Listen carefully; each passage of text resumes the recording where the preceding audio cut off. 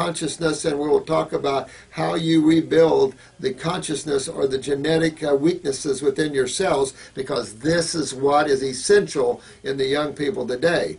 So important to understand that aspect of a thyroid weakness. Also important to understand that the pituitary is a big suppressor of the thyroid in and of itself.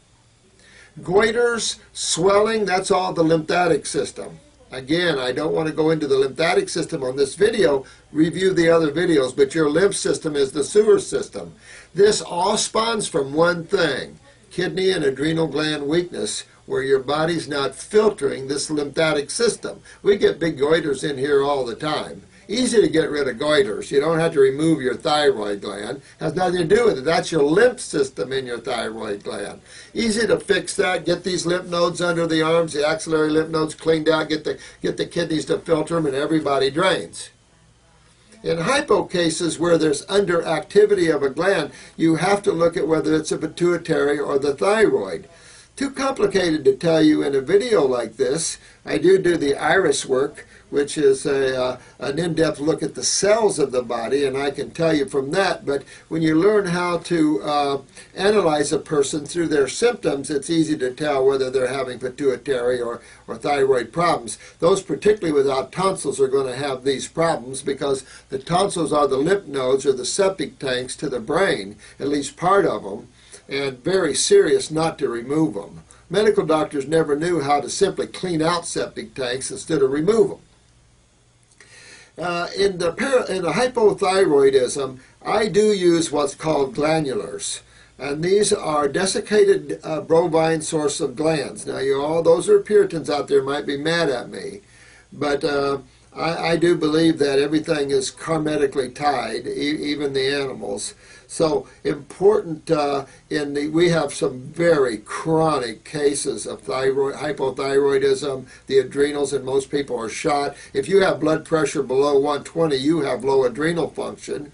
And the lower you go, the more serious that is. And that's your neurotransmitters for the autonomic, and that's your steroids. And you check both arms in blood pressure. Your blood pressure is simply your adrenal glands on top of your kidneys, systolic on top of diastolic. Diastolic represents your kidneys. It's easy to get rid of high blood pressure. The problem in most people, including high blood pressure cases, is that in reality they have low blood pressure, because that's a weakness that ends up becoming high blood pressure in time. So important in terms of looking at glandulars, I do use desiccated glands to increase the function. It's almost like stem cell type of thinking. It gets into physics and magnetics and like attracts like, so to speak, and how magnetics increases magnetics, the homeostasis of physics. So it's kind of understanding how that is when you take glandulars. But in a chronic state of the young people, we almost have no choices, because using botanicals is a slow process, even though very aware. Botanicals for the glands are much slower. They will do the job, but much slower. All your berries out there are all for the glands of the body. So eat a lot of berries in your diet. Most suppression, even genetics, is coming from your lymph system. So you want to always move on your lymphatic system. A lot of people have hypothyroidism from all the mucus. And this mucus comes from the use of milk. After age 2, remember, your body can't digest or use milk. We're biologically supposed to be weaned. But then we do something in our society. We're so scared of bacteria, we don't understand their important role. We think we can kill them, so we pasteurize everything. We blame everything on pathogens and nothing on the culturing medium. So really go after that lymph system. Understand what your lymphatic system is and how that is tied to the kidneys and the control the adrenal glands has on that, and you'll have more knowledge than most medical doctors by far. Not to beat up medical doctors all the time, but if we don't stop killing people and hurting people in that community, there's going to be some serious repercussions coming that way. We don't have to hurt each other to get each other well. You don't have to hurt people with deadly pharmaceuticals and these toxic chemicals.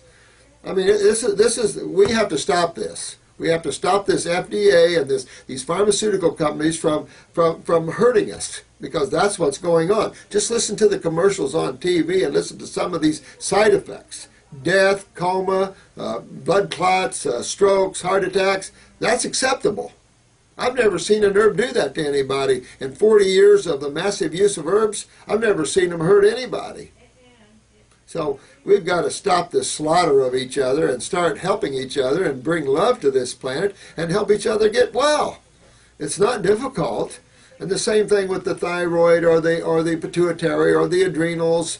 It doesn't matter. Or the ovaries, the prostates. These are all endocrine glands. And all these glands are nothing but cells and two major fluids.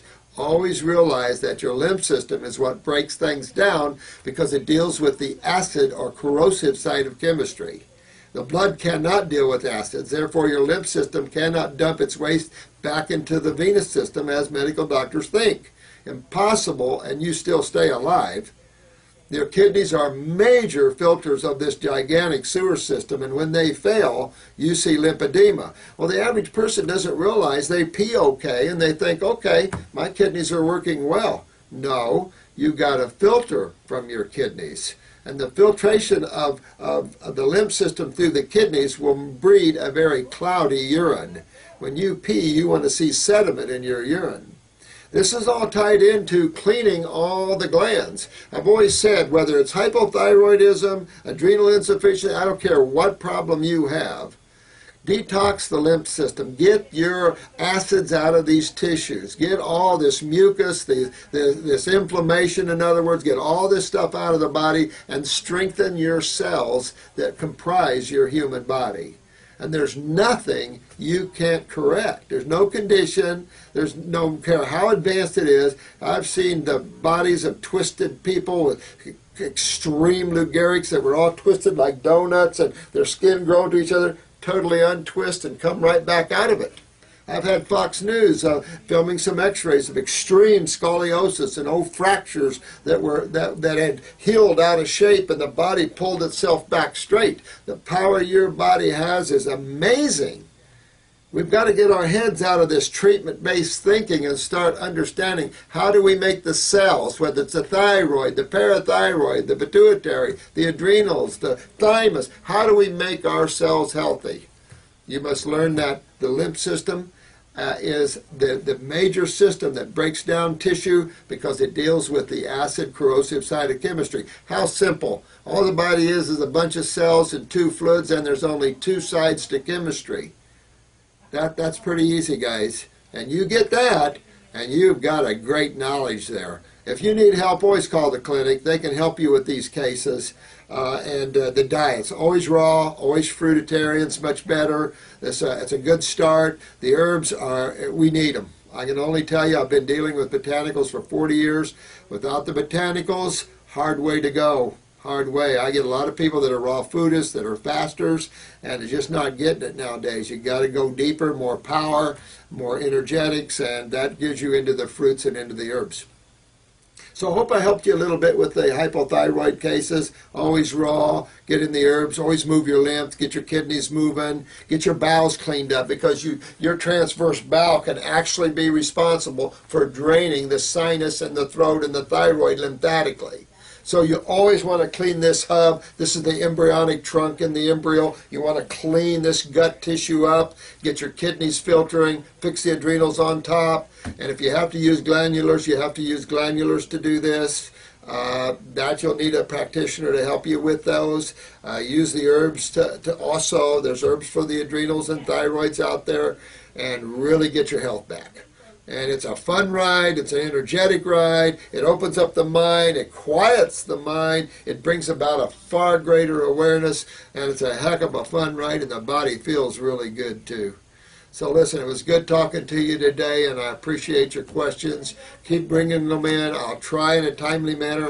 I'm very busy, so I apologize if I don't get something to you in time, but we'll always try to help you, okay? Get well. All right, thank you, and have fun today, okay? Bye-bye.